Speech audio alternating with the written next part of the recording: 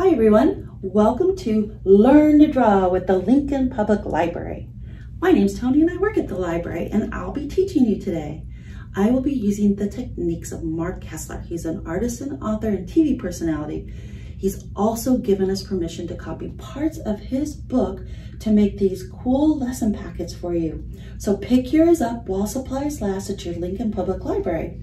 It will come with your lesson packet, this great summer reading bookmark that also can be used as a straight edge for drawing, and this awesome pencil with the all-important eraser.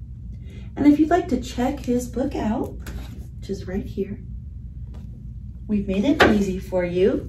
We've put the Dewey Decimal number right here so you can find the book very easily in your children's section of the library. So come on down and get it. All right, are you ready?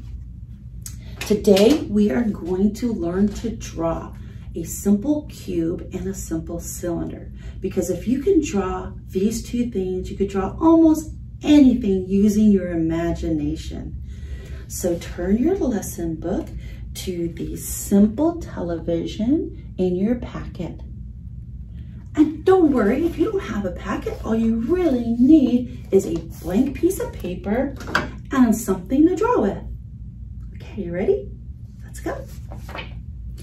So we are going to be using the technique called foreshortening.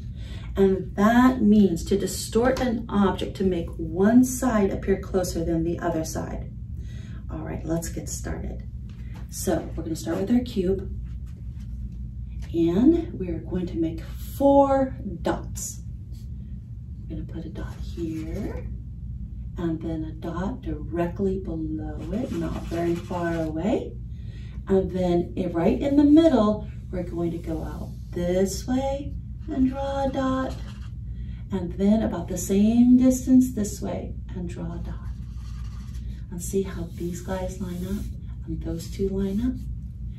Now we're going to connect the dots.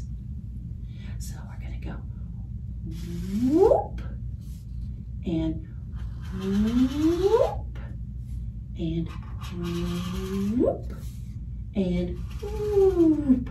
I'm going to make this a little bit darker so you can see it. I find sound effects make me draw better too. Now we are going to start in the middle here and draw a straight line down. So go right here and go whoop. I'll make it a little darker. Now we're going to draw a straight line down from the other two corners. They're going to be a little bit shorter because they're farther away. Okay, so we're going to draw a straight line here and a straight line here, about the same length. Now we are going to connect the bottom of our cube.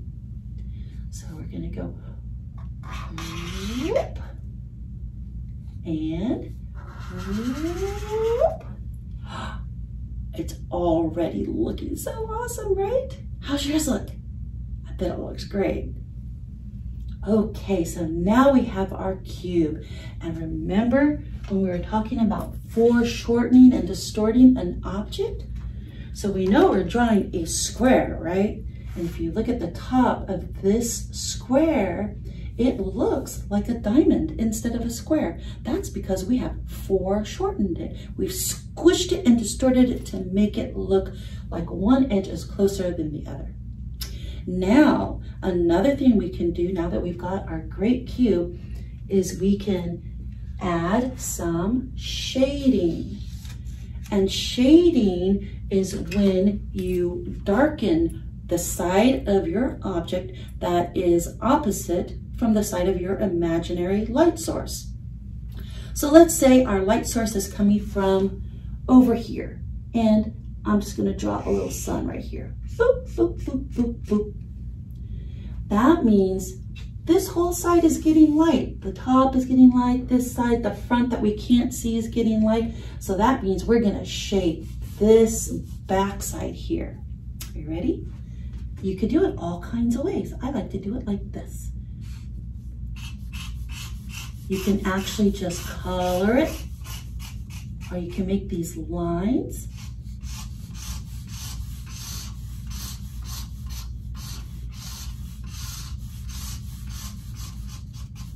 I'm going to put a few more to make it even darker. There we go. That's pretty dark, right? There's no sun over here. There we go. Look at that. Now, the next thing we can do is add a shadow. A shadow is cast on the same side as the dark side of your object. So we've had the sun here, we've got the dark side of our object, and the shadow is going to be over here.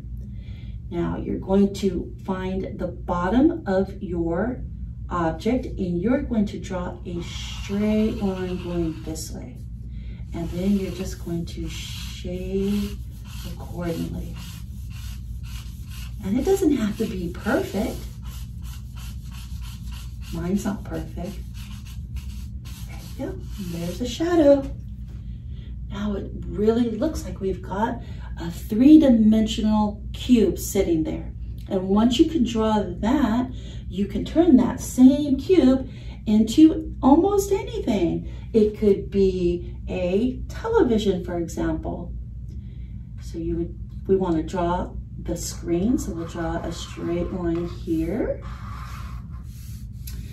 And the straight line over here is going to be a little shorter again because it's farther away. So this one is going to be like that.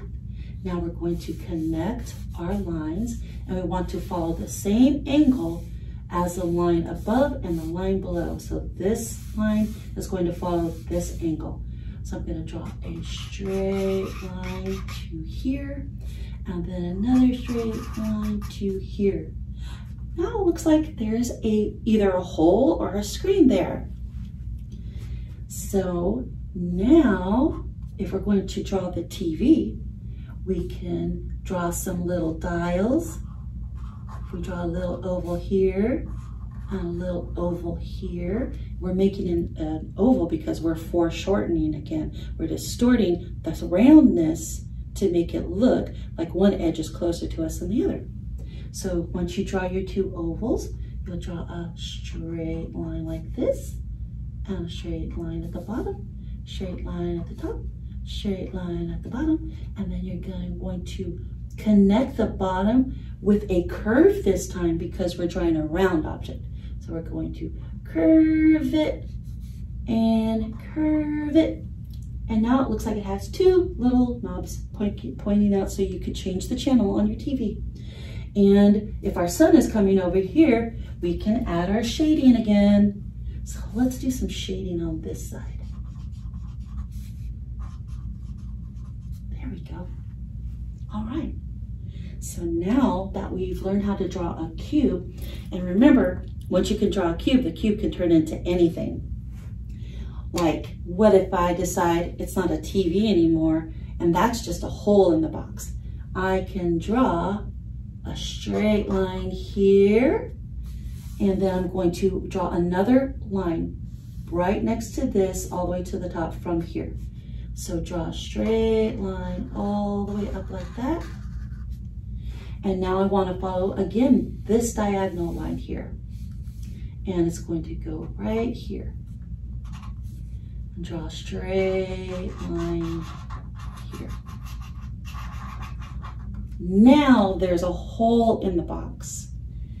Now if we really want to give it some depth, we can color this in because the sun can't get in there, right? And we can make this super dark because there's no sun getting in there.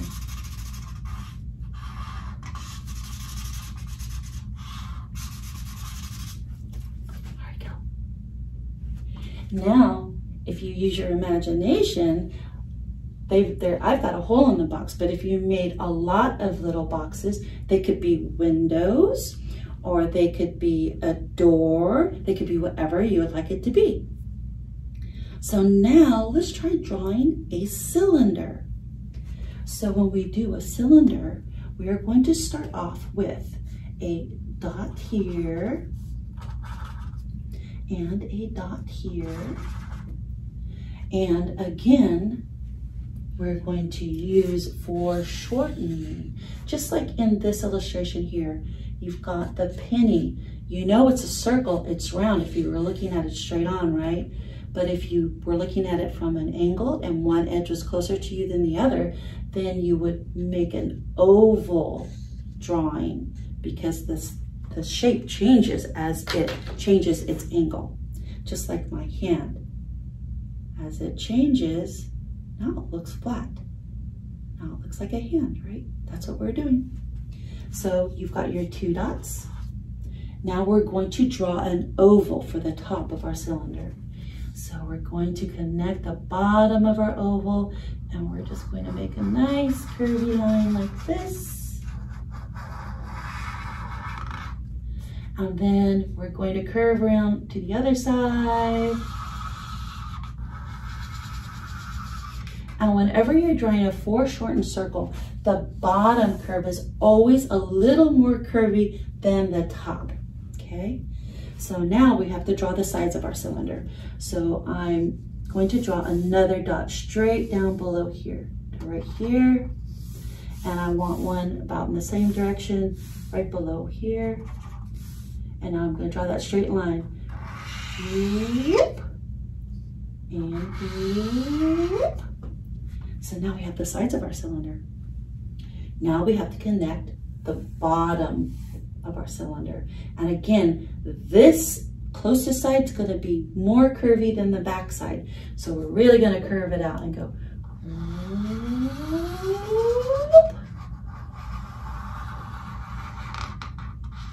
And now we have a 3-dimensional cylinder.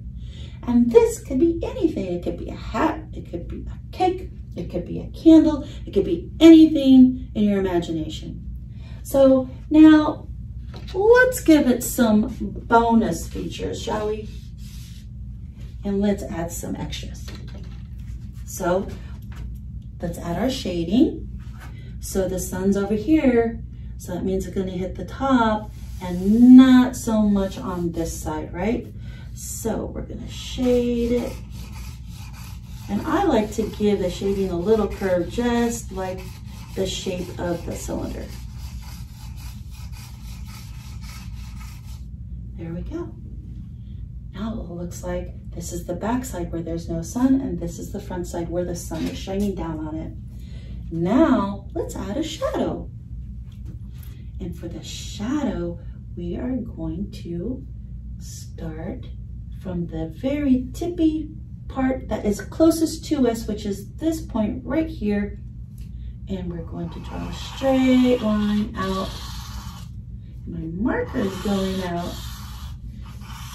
And we're going to draw that shadow to here. Now it looks like it's actually sitting on the ground. Now, another thing we could do to make it look really 3-dimensional is we can add a horizon line. And it's so easy to do. Watch this. All you do is you just decide where is the ground, and you're going to draw that horizon line right behind your object. And let's say I think the ground is right here.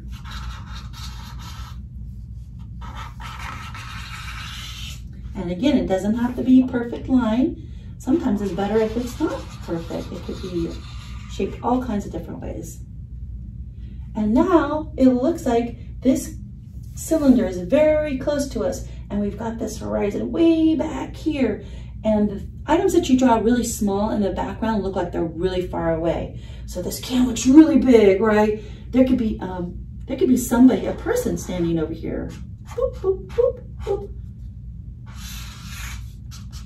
Hi, I'm way far away. You can barely even see me. The can looks like it's so much bigger, but it's not.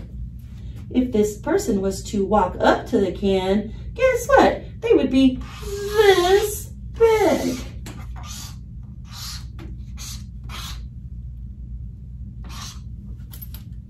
Right?